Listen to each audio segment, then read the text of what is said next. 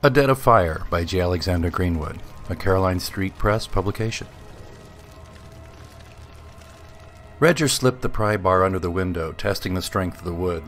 The house was built when Mad King George frittered away the colonies, after all, and Redger could destroy an entire window with a bit of carelessly applied pressure. The wood gave a little. You would think it were soft gum rather than ossified oak. It groaned like a whisper fart in a darkened theater. Cold wind whipped at his face. Sweat ran from his brow into his left eye. It smarted worse than when that stuck-up tart at the Green Man blew smoke in his face.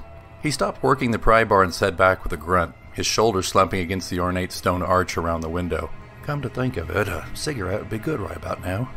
The wind wouldn't allow it, of course. And never you mind the bit of flesh from my throat the National Health is busy testing. If it's cancer, I've had it coming, Redger told the doctor.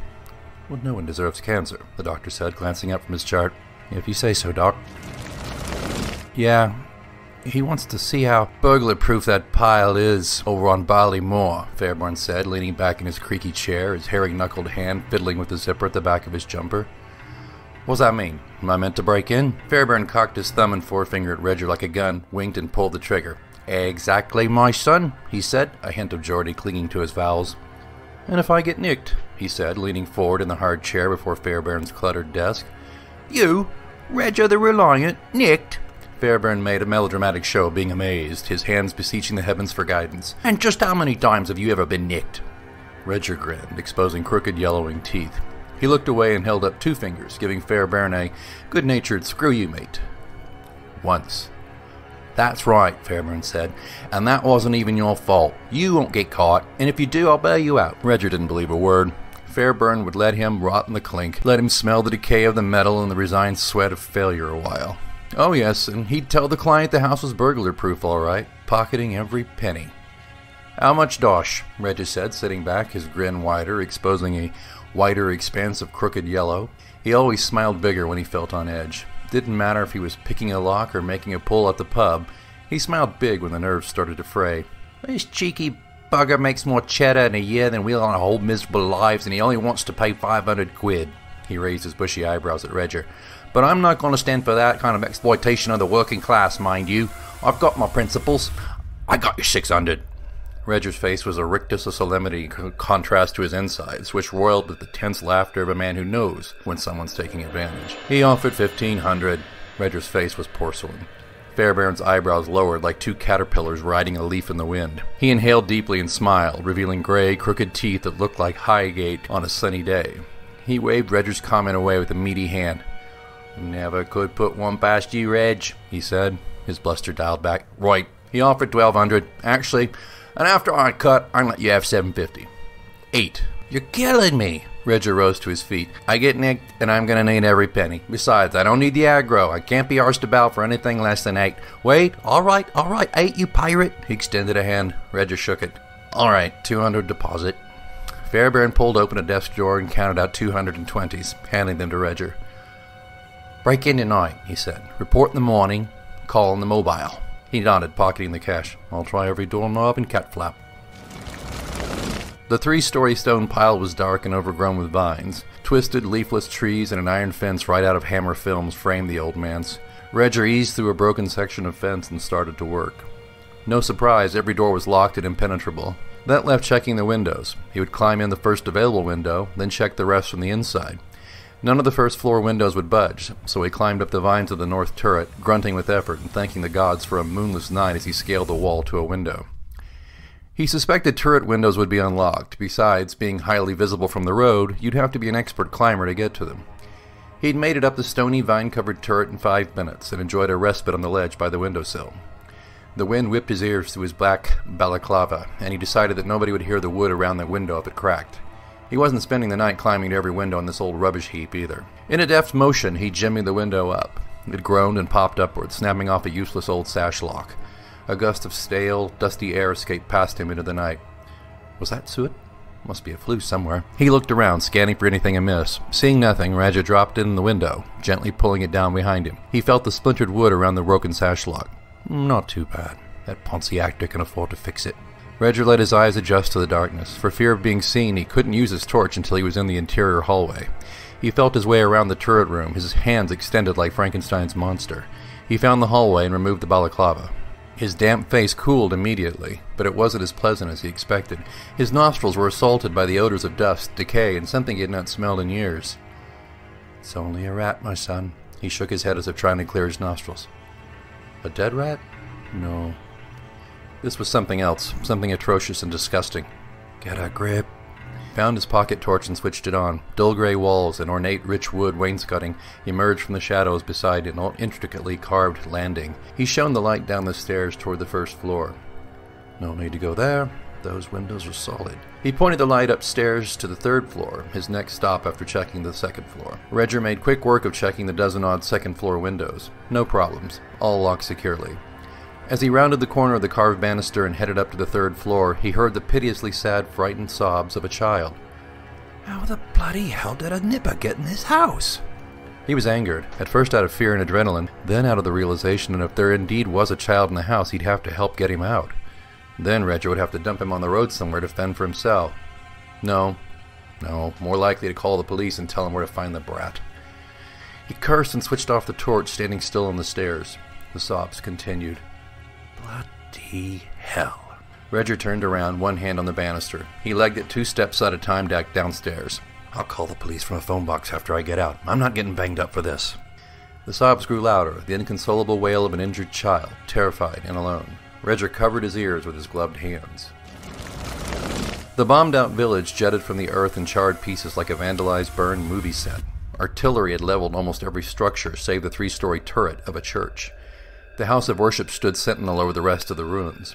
The surrounding homes were mere piles of blackened sticks, bricks, and thatch. Redger and his patrol fanned out, keeping an eye open for snipers and stragglers. "We expecting anything?" a corporal asked. The sergeant shook his head. Redger grasped his machine gun with white knuckles as he stepped carefully through the rubble. "Hey, Reg, didn't your old unit work this sector before you hooked up with us?" Redger nodded quickly, looking away from Corporal Martins. "What's that smell?" the corporal said. "Shut it, Martins," the sergeant said, holding a hand up, indicating that the patrol was to stop. An oily, acrid blend of odors wafted past. Redger found it reminiscent of charcoal pork and beef on a mixed grill. The meaty stench combined with a musky sweetness he couldn't peg. "Gaw," Martin said, making a gagging noise. "I'm gonna gaw." Redger, his own gag reflex activating, pulled a dirty rag he used to clean his weapon from his pack and tied it around his nose and mouth. The pungent gun oil didn't help much. The sergeant pointed to a plume of black smoke a few blocks away. He signaled the men to follow. Redger took his hands from his ears. The sobbing quit. He breathed in and out a moment. The ripe smell had vanished with the sobs. He mentally leaped over a thought about a haphazard grip on sanity. He turned and worked his way back up the stairs and switched on his torch as he made the third-floor landing. It revealed a smaller hallway and 5 doors, all shut. He checked the doorknobs. 2 opened, revealing empty rooms with locked doors. Another door led to a bathroom. 1 door was locked. "I'll just pass on that one." The final door appeared closed as he approached. 2 steps before he reached it, it fell open slowly, as if someone were warily inviting him in. "Hello?" he said, startled by the sound of his own chalky voice. His skin crawled with goose flesh. Nothing, just an open door. He shone the torch in. A pile of burning logs some 15 feet high dominated the ruined town square. The smell was rank and easily permeated Redger's gun rag mask. "Creosote? They burning railroad ties?" Martins asked. "Can't see shit, we're downwind." Redger could make out a man in civilian clothes standing beside the fire, his face a mask of soot. Beside him stood a small boy, perhaps 8 years old. The boy's face was all ashy filth, with thin tracks of tears on his cheeks and gobs of yellow snot clogging his nose. The sergeant approached the man and child, with Martins and Redger keeping a sharp eye. "What you doing?" the sergeant asked the man. The child wailed. Redger wanted to comfort the boy, perhaps offer him a chocolate bar, but the smell of the burning put him off chocolate, and he doubted it would stifle his tears. He scanned the perimeter, seeing no one and no telltale glints of steel or glass indicating snipers. The man turned to the sergeant. "What?" His voice a leathery whisper. "Oi, why are you burning these logs?" the sergeant asked, blanching from the heat and smell. The wind shifted, sending the smoke another direction. Redger wiped a clean handkerchief across his stinging eyes, then looked again. Blinking, he saw the sergeant gesturing at the civilian. "I said, why are you burning logs?" The civilian looked at the pyre. The child continued to wail. Redger felt a familiar pain behind his eyes. He looked away from the child, his eyes on the sergeant. The sergeant glanced back at the fire, stopped talking, and dropped his weapon. "Sergeant?" Redger called, raising his machine gun to his chest. "Christ," Martin said, his voice just above a whisper, pointing at the stacks of burning logs. He dropped to one knee and vomited. Redger peered closer at the fire. The logs were stacked haphazardly, like a pile of sticks a Girl Guide might try to arrange into a campfire. Redger looked at the ground. "Hello? I won't hurt you," he said. Unlike the others, this room was furnished. A child's room, complete with small bed, brightly painted walls, baby blue curtains, and an assortment of toys littering the floor. Redger crept in, shining the torch around the circular space. "Are you here? Stop crying now, sweetheart. I'm here to help." Redger's torchlight fell upon a large rocking hobby horse in the center of the room. Though it remained still on a hooked rug, it somehow conveyed a sense of motion. Redger reached out to touch it, and the door slammed behind him. The crying stopped. "The logs have faces." The burning logs stared at the men, eyes hollow, mouths gaping in a silent plea. "Oh no," Martins mumbled. "Oh no, oh no." The child's cries turned to screams. "Could somebody get that child to shut his gob?" Redger felt like a madman was swinging an axe in his skull. The smell of charred human flesh infiltrated his lungs. His last crap meal of rations climbed up his throat. Redger turned his head, bowed at the waist, and vomited, trying not to lose sight of the sergeant, the man, and the child as he retched. "Who are these people?" the sergeant demanded. "Who did this?" The civilian turned back to him. "You people burned us alive." He pointed a bony finger at each member of the squad one by one. "You people." "No way, mate," the sergeant said. "We don't do that." The child shrieked like a feral beast and ran at the sergeant, beating his hands against the soldier's belly. The sergeant fended him off and picked up his weapon. "That's enough, sonny." He turned to his men and yelled, "Martins, Redger, get over here." The men moved closer. "Sir," Martin said, training his guns on the old man and child. "Just keep your eyes open," the sergeant said, turning back to the old man. "What happened here?" "We were chopping wood when we heard the guns," the old man said, his voice monotone, numb. The child shrieked again and ran into the ruins as if to escape the old man's words. The old man ignored him. "We watched from the hill as soldiers, men dressed like you, pulled everyone out of what was left of their homes. Everyone. The leader shouted about snipers killing his men.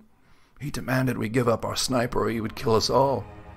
The sergeant looked back at Redger, then back at the old man. "Go on." "We had no snipers, just women, children, and old men. Our soldiers are at the front. The one of your soldiers started shooting. The leader ordered his men to set fire to the bodies. Even then, no one would admit to being a sniper. The leader went into a rage. He started throwing people on the fire alive. Said he would not waste another bullet. Everyone would burn alive." "Good God," Martin said. "All we could do was watch as they burned my daughter, his mother," he said, gesturing toward the ruins where the boy had run. "My wife. They burned them all." He was emotionless, as if reciting a meaningless poem from his school days. The sergeant looked back at Redger and Martin's. Martin's shoulders sagged. Involuntarily, Redger smiled his ridiculous, sickly grimace. "They killed everyone and left town." His eyes fell on the pyre. "Left us this." "I assure you, we didn't do this." "My eyes do not deceive me." "No. You tell me what the uniforms look like." The sergeant poked his gun barrel at the old man's chest.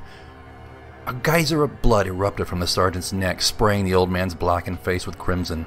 The crack of a rifle came a millisecond after, as if to acknowledge that the soldier had indeed been shot. "Sniper!" Martin said, searching the horizon and dropping to one knee. Redger watched the sergeant's bloody face. In 2 seconds it registered surprise, anger, and lifeless resignation. He fell forward into the flames. The old man watched him burn, his face impassive. Martins ran toward the sergeant, spraying the church turret window with bullets. Redger whirled and ran at the turret. Reaching it, he flattened himself against the wall, looking for an entry. "Martins, get over!" Another crack from a rifle interrupted Martin's shots. A red hole formed below his left eye. Martin's finger reflexively squeezed the trigger, emptying his clip in the shape of a halo into the wall just above Redger's head.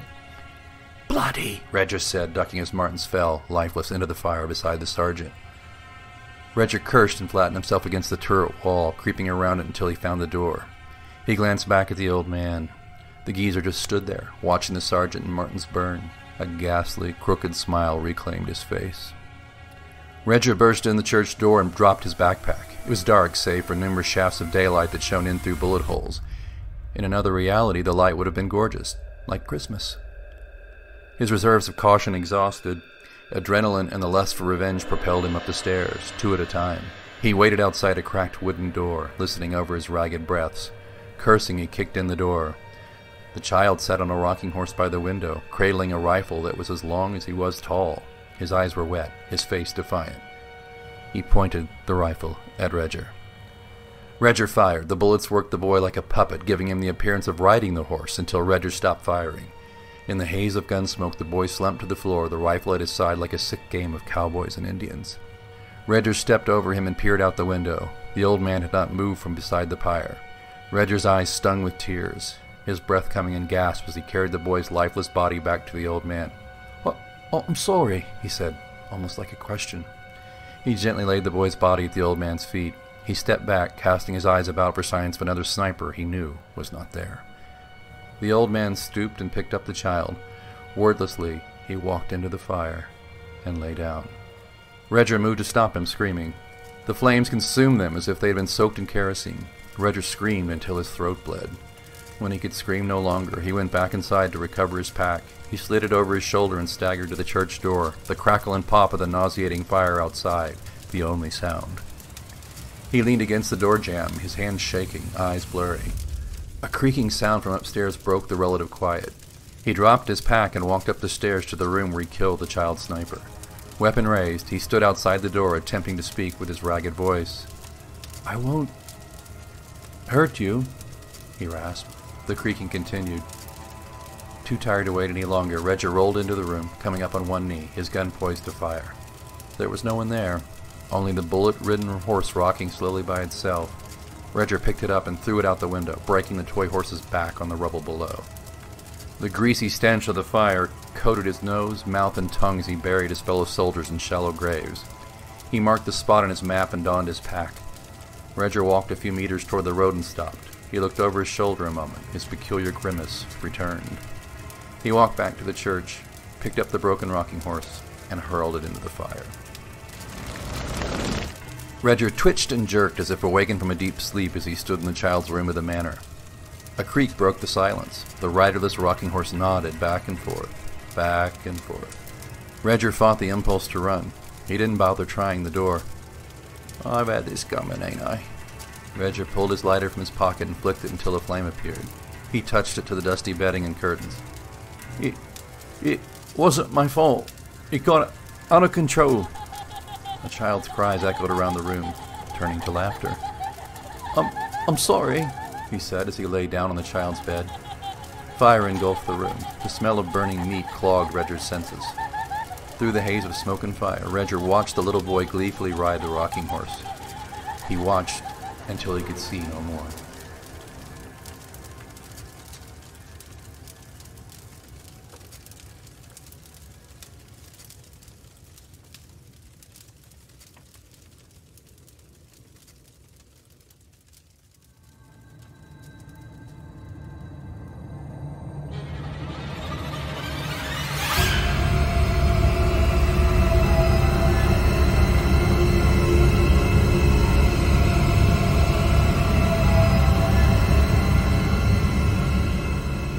This is Orson Welles, ladies and gentlemen. Out of character, to assure you that the War of the Worlds has no further significance than as the holiday offering it was intended to be. The Mercury Theater's own radio version of dressing up in a sheet and jumping out of a bush and saying boo. Starting now, we couldn't soap all your windows and steal all your garden gates. By tomorrow night, so we did the best next thing. We annihilated the world before your very ears and utterly destroyed the CBS. You will be relieved, I hope, to learn that we didn't mean it, and that both institutions are still open for business. So goodbye, everybody, and remember, please, for the next day or so, the terrible lesson you learned tonight. That grinning, glowing, globular invader of your living room is an inhabitant of the pumpkin patch, and if your doorbell rings and nobody's there, that was no Martian, it's Halloween.